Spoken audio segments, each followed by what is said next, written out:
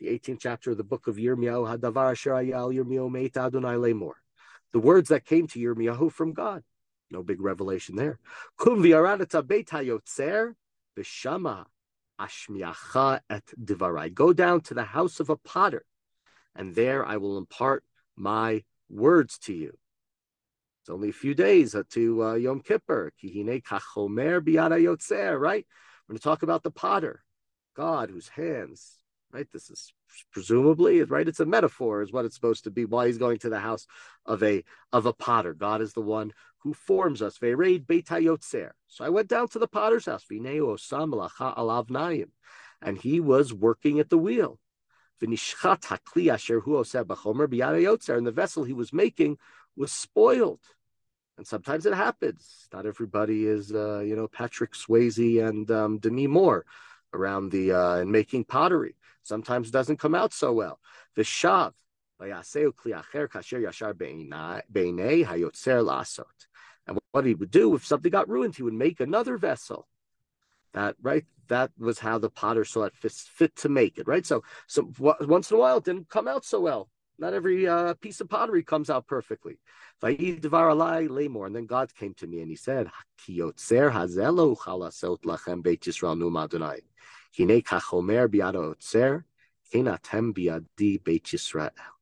House of Israel, can I not deal with you like this potter?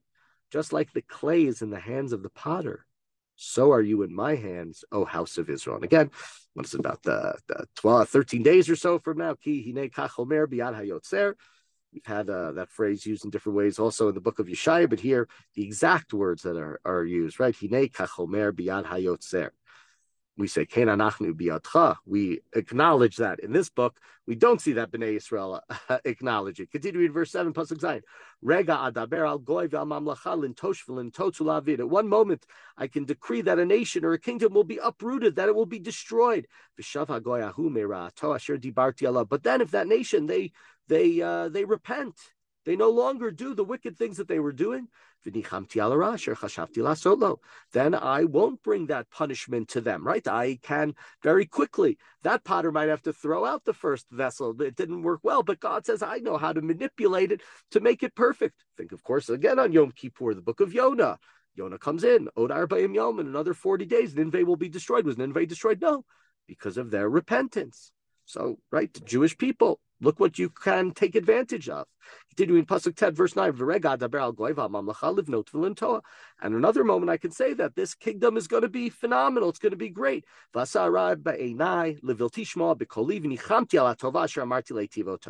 then if it doesn't listen to me, it doesn't obey me, I will change my mind concerning the good that I planned to give it. And more now, and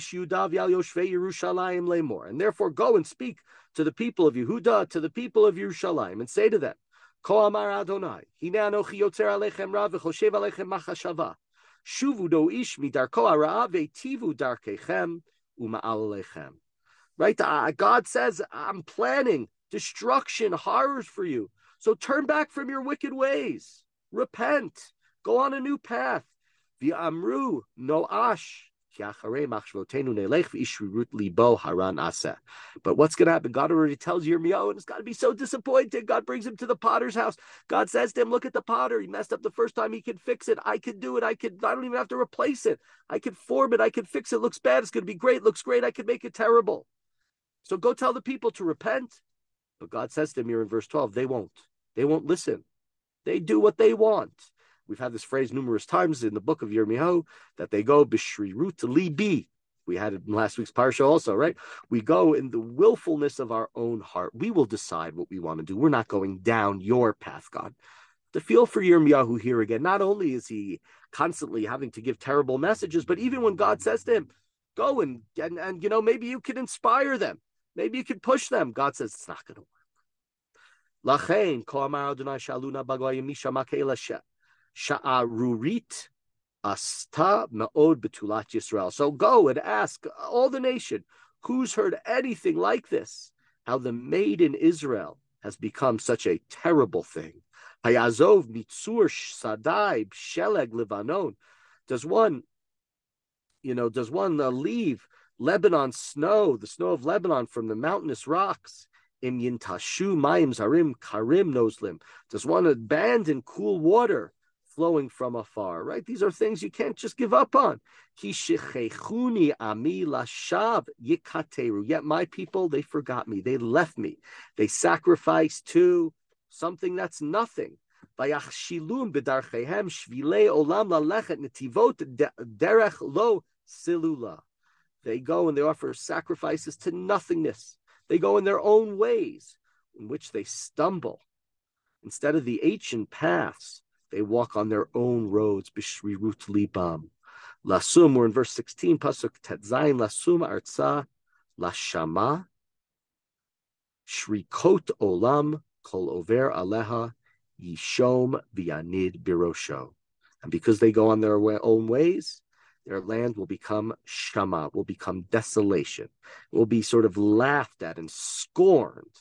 Everybody will be shocked by seeing, look at what this once was, and look at what it is now.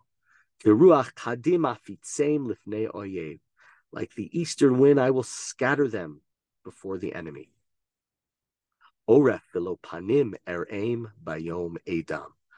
I will look upon their back, not on their face in the day of disaster. When you look on their back, they're all going to be running away. We'll only see the back of their neck, the oref. We won't see them from the front. They won't even put up a fight. They can't even put up a fight. They're just going to be so attacked so terribly.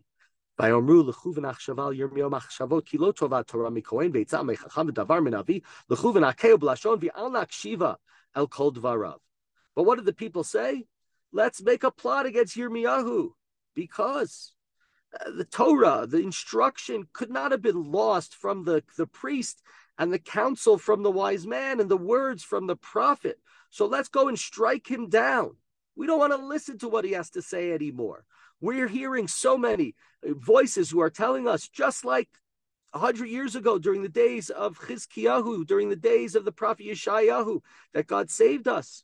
This is what the priest says. This is what the wise men say. This is what the prophets say. Let's get rid of this Yirmiyahu guy. Everybody's dejected. Hakshiva Adonai Elai Ushma lekol yerivi. Listen to me. Take note of what my enemies say. That's what Yirmiyahu says to God. Shulam tachat tova ra'a ki charu shucha lenafshi. Will you repay all the good, all that I've listened to you, with evil? They even dug a pit for me. Zechor omdi lefanecha ledaber aleim tova lashivet chamatcha mehem. Remember how I stood before you. I wanted to daven to you. I wanted to plead for them, to turn your anger away from them. If you remember, in just a couple past chapters, 2 chapters, I think 4 chapters ago, what did God say to Yirmiyahu? Don't pray for them. They're so wicked. I don't want to hear you.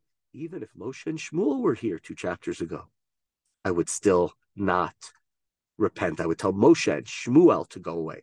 Lachein teinet b'neim larav v'hagireim al yedei cherev v'tiena nisheim shakulot v'almanot v'anashem yiyu harugei mavet b'achureim mukei cherev b'milchama. Their children should go and suffer in a famine. They'll be mowed down by sword. Let their wives be bereaved of children and husband. Let their men be struck down by plague, and the young men slain in battle by the sword. It's very harsh words from Yirmiyahu here, but I guess he feels that his life is threatened, and therefore he, right, somebody comes to kill you, don't let that happen. Tishma za'aka, we're in verse 22, mi batehem ki tavi aleim gudud pitom ki charu shucha lilachdeni ufachim tamnu liraglai. Let an outcry be heard from their houses when all of a sudden the enemies come upon them because they've dug a pit to trap me, and they've laid traps and snares at my feet. Va'ata Adonai yadatet kol atzatam alayla mavet. Al techaper al avonam v'chatatam milfanecha al temchi. Oh God, you know all their plots to kill me. Don't pardon them. Don't blot out their guilt from your presence. V'yu much shalim lefanech be'et apcha asevahem. And so right at that time of your wrath and that time of your anger, allow them to stumble, allow them to be punished. It's a challenging end of the verse here, end of this chapter, where the prophets of God are supposed to come and they're supposed to defend Bnei Israel. We know that especially from Moshe, from Shmuel, from others. The exception to the rule was Eliyahu. But when Eliyahu was all upset and said, I'm the only one who listens to you, God, what does Eliyahu do? He says, God, kill me. He doesn't say, God, kill my enemies. Now, you could say he does worse than that. He proclaims a famine that for years people are dying as a result of it. But here, Yirmiyahu, you could see the harshness, how difficult it is. He wants to help Bnei Israel. He's tried. He's trying to give them warning. He's trying to get them to repent. And there's still the possibility, if they trust in God, if they follow the Shabbat, there still is, even though it's far-fetched, a possibility of them not being destroyed and not being exiled. But instead of listening to him, what do? They go and they plot to kill him. They dig the grave. They're getting ready. Unless Yirmiyahu doesn't have mercy for them. He was promised by God that many of his visions will be difficult. But even though that they're difficult, he was promised by God that God would protect him. And thus here, he's asking not just for protection, but he's asking that his enemies suffer, which is, again, a very harsh thing to hear from this prophet.